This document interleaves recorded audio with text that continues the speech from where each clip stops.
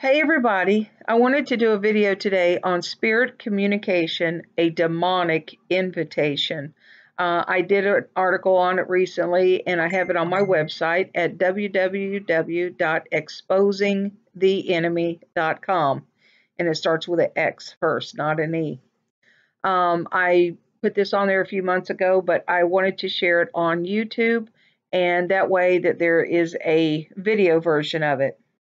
Anyway, I'll go ahead and start. Sitting in front of a television set, flipping through the channels, chances are that you will find at least one show that involves some sort of spirit communications. With so many shows dedicated to paranormal investigations or psychic phenomena, one can easily understand why spirit communications is accepted by society and why most people see no harm in it. And while it is heavily pushed by the media, the church remains silent. No one is speaking out about it in church.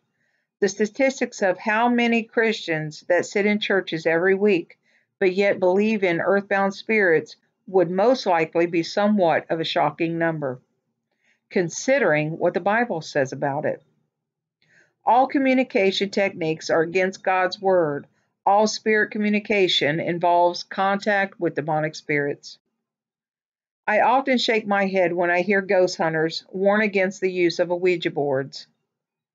What they do not understand is that all forms of spirit communications are an abomination to God, according to the Bible.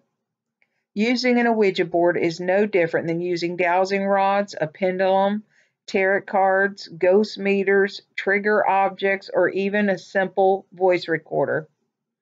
Realistically, they all do the same thing. They are all used with the intention of communicating with the dead. There are different reasons why people communicate with the dead or attempt to. Probably the most common reason would be because of the grief one feels after losing their loved ones and their desire to have contact with them, wanting so badly to feel that they are still here with them. Another reason would be is our natural fear of death and curiosity of what is in store for us for the hereafter. Unresolved issues is also a reason people attempt to communicate with the dead. Those issues could range from unanswered questions from our deceased loved ones, or it could also be things such as unresolved crime-related issues. An example of this would be a police officer that would contact a psychic in an attempt to gain information related to crimes committed surrounding the death of an individual. Another reason would be an unhealthy attraction to darkness. There can be a thrill in becoming fearful in certain situations. An example of this would be when someone wants to watch a scary movie and they find themselves under covers with one eye peeking around the sheet that is in their clenched fist, daring to watch the whole movie. But when the scene gets too scary, they pull the sheet over both their eyes, but only to pull their sheet back again, only seconds later attempting to watch it again. There is a thrilling factor to it, but that scary feeling that we get when we do these things is our natural feelings in our conscience that tells us it's not good, and it is rather evil. Ghost hunting has also has a thrilling effect, a fura effect, that is something that there's something about sitting in a dark room and with all the up-to-date ghost hunting gadgets, daring to do what others are too afraid of doing, feeling somewhat like a spiritual daredevil, challenging one's fearful side. Sometimes we come across ghost hunters that become provocative when communicating with these spirits. They will try to challenge these spirits. This is exceptionally dangerous. Why is this dangerous, one might ask? Because spirits have not flesh and blood like we have. We cannot fight a spiritual battle using physical weapons. These spirits are only subject to Jesus. They can only do what God allows them to do, as you see in Job 1. The only time a human has authority over demonic spirits is when they are born again believers in Jesus Christ that are in obedience to God's word. Mark 16:17 says, Jesus gives specific instructions to all believers, telling them that all those who believe in the name of Jesus will have authority to cast out devils. Jesus only gives this authority to cast out devils to believers. Unbelievers do not have that right. For example, in Acts 19, in verses 13 through 16, the vagabond Jews, exorcists, took upon them to call over which had evil spirits in the name of the Lord Jesus Christ, saying, We adjure you by Jesus, whom Paul preacheth. And there were 7 sons of Sceva, a Jew and chief of priests, which did so. And the evil spirit answered and said, Jesus I know, and Paul I know, but who are you?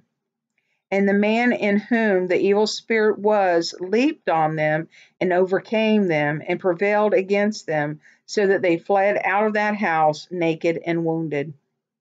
As I stated above, the only time a human has authority over demonic spirits is when they are born again, believers in Jesus Christ that are in obedience to God's word.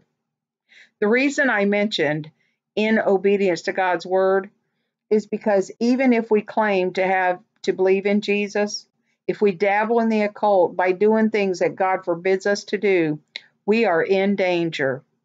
In doing these things, in a sense, we're leaving God's umbrella of protection. Like it says in Proverbs 1:33, but whoso hearkened unto me shall dwell safely, and shall be quiet from fear of evil. If the enemy merely shows himself as the evil being that he truly is, people would do whatever it took to avoid him. But the fact is, he is very deceptive, and he will use whatever tactic that best suits you to destroy you. He sifts us as wheat. The enemy comes to steal, kill, and destroy. God forbids necromancy and divination in his holy word. Some often wonder, why is it wrong to talk to my deceased loved one? I'm not hurting anyone by doing this. But the truth is, all of God's laws and commandments are in place for our own protection. It's not because he wants to withhold anything good from us, but instead to protect us from something bad. God tells us in his word that when we die, we immediately go to either heaven or hell. And the Bible says that once someone is in heaven or hell, there is a great gulf fixed in place that makes it impossible for those that are in either place to return to earth, even if it is to go warn or talk to the living. Please see Luke 16:19 through 31. So, if these spirits are not the departed spirits of our dead loved ones, who or what are they? The Bible tells us in 2 Corinthians 11:14 that we should take no marvel, for Satan himself transforms as an angel of light. Demonic spirits will mimic the dead. They are called familiar spirits. Familiar spirits are familiar with the person they mimic, as they have followed that family down through their generations, which is the reason why they know so much about the deceased person and their family. And the Bible tells us that they will deceive and defile us, as you see in Leviticus 19, verse 31, or Deuteronomy 18, verse 10, or 2 Chronicles 33:6, or Leviticus 20:6, or Isaiah 19:3, and Isaiah 8:19. In Isaiah it says, And when they say unto you, Seek not them that have the familiar spirits, and go and unto wizards that peep and mutter, should not a people seek unto their God for the living to the dead? God wants us to seek him regarding the dead. He gives us all truth in his word. On the other hand, the familiar spirits lie and will tell us things that are not true, things that directly conflict with God's word. The belief in earthbound spirits alone is an attack on God's word and his truth. This belief is contrary to what the Bible tells us. One example would be that when unsaved people die, they do not go to hell. This is one thing that it does. It tries to take away the fear of hell. It gives a false sense of hope to unbelievers, while it takes away the true hope given to the believers. This is the reason God forbids necromancy and divination. Satan is here to try to deceive us, and he will masquerade as our dead loved ones. You see, he always mimics something good, something that will appeal to us. He wants to gain our trust. When you have a person that is suffering from grief of losing someone dear to them, the enemy will take advantage of the opportunity and try to deceive them. This is why in most cases, people will experience paranormal activity right after someone that they know dies. People want so badly to believe and hold on to their dead loved ones, while it is very difficult for them to accept the fact that they are no longer here. This is a very cruel tactic of the enemy. Weighing the evidence. It's very interesting to know how many ghost hunters or psychics, etc., truly rely on their own senses and trust what these spirits tell them. When coming to a conclusion in paranormal cases, the evidence that is always presented as proof of ghosts, earthbound spirits, or of our departed loved ones include things such as EVP recordings, having to trust in what the spirits tell them, photographs of paranormal anomalies, familiar spirits can appear as ghosts, temperature readings of the area during the investigation, EMF readings, again, this can be manipulated by demonic spirits, video footage of paranormal activity, or information given through a medium or psychic. Demonic spirits are also known to do this, as even many in paranormal psychic communities even agree that these occurrences do happen at times, but they deny the possibility that this is perhaps always the case. All of the types of evidence above are determined by using our natural senses.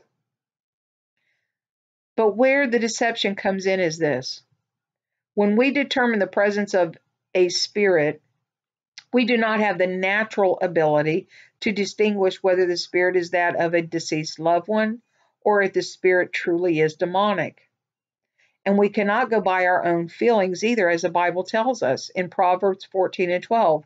There is a way which seemeth right to a man, but in the end thereof are the ways of death. And in Jeremiah 17:9, the heart is deceitful above all things and desperately wicked. Who can know it? Proverbs 3:5, trust in the Lord with all thine heart and lean not unto thine own understanding. Therefore, we must seek God's word and what he says. His word tells us in 2 Corinthians 5:8, we are confident, I say, and willing rather to be absent from the body and to be present with the Lord. There's nothing in between. And it says, Hebrews 9:27, and as it is appointed unto men once to die, but after this the judgment.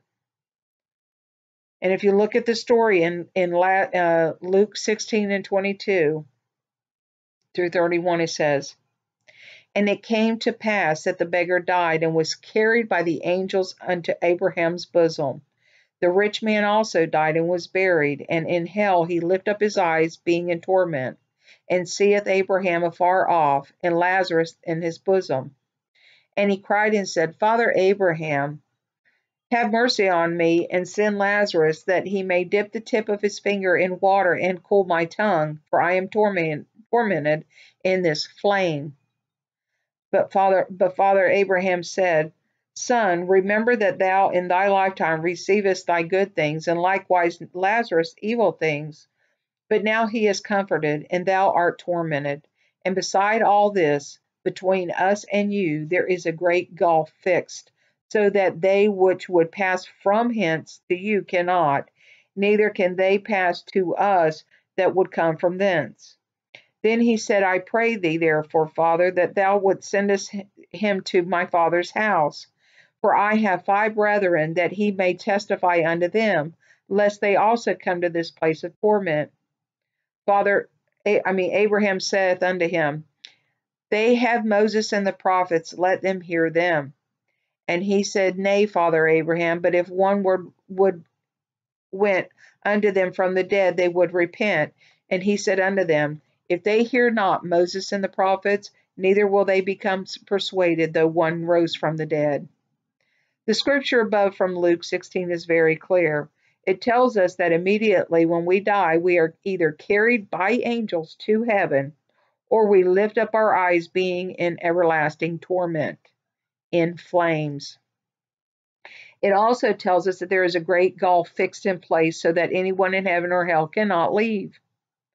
And most importantly, this scripture tells us that God will not allow one to come back from the dead, even if it is to warn others. And if God were to have any exceptions to this rule, it would definitely be for the gospel's sake. There is not a more important message than the gospel. Testing the spirits. Humans are limited, having to depend on our natural senses. We have a flawed nature. Naturally, we determine truth by our experiences through our five senses. Some people believe in a sixth sense, but this sense is something that cannot be explained naturally. This phenomena is supernatural and actually comes from the spiritual realm, but we must take caution as there is no true way to determine scientifically, naturally, if it comes from God or if it comes from the demonic realm. God gives believers different gifts, but these gifts are from the Holy Spirit. One of the gifts are discerning of spirits. But the test that the individual would do would be to test the situation or the information given by the Word of God. Does this information line up with Scripture? Many people believe that discerning of spirits is the distinguishing of whether a spirit is a trapped human spirit or a demonic spirit. But this idea is not biblical and is not found in Scripture anywhere. Rather, it is used to distinguish between teachers who are empowered by the Holy Spirit or teachers empowered by unholy demonic spirits, spirits of Antichrist. For example, if a person appeared to someone and claimed to be the spirit of a small child, immediately the person would know this isn't possible, because the Bible clearly tells us that spirits cannot leave heaven or hell for unresolved issues. So the person would know that this is a familiar spirit. As you see in James 4, Beloved, believe not every spirit, but try the spirits, whether they are of God, because many false prophets had gone out into the world. Hereby know ye the Spirit of God. Every spirit that confesseth that Jesus Christ is come in the flesh is of God, and every spirit that confesseth not that Jesus Christ is come in the flesh is not of God. This is the spirit of Antichrist, whereof ye have heard that it shall come, and even now already is in the world. Ye are of God, little children, and have overcome them, because greater is he that is in you than he that is in the world. They are of the world, therefore speak they of the world, and the world heareth them. We are of God. He that knoweth God heareth us. He that is not of God heareth not us. Hereby know we the spirit of truth and the spirit of error. If for any reason you believe the spirits of our departed loved ones are indeed still here with us, please do this one thing. Test the spirits to see if they are of God or not. We need to compare the situation and what is being said with Scripture. And if for some reason you have an encounter with a spirit, you can ask the spirit, do you believe that Jesus Christ has come in the flesh and that he died on the cross and rose again from the dead? See what the spirit tells you, and then command any and all evil spirits to leave in the name of Jesus. If you do these things, be rest assured you will find out the true identity of these demonic spirits that are masquerading as our dead loved ones. When people test these spirits this way, the reactions of these spirits and their submission to the name of Jesus Christ is usually all it takes, as this is proof of the authority and power of Jesus Christ and the true identity of these demonic spirits. So I hope that this video helps you. I hope that you are blessed by it in some way. And I really thank you for watching this video. So God bless you guys. Have a wonderful week. Goodbye.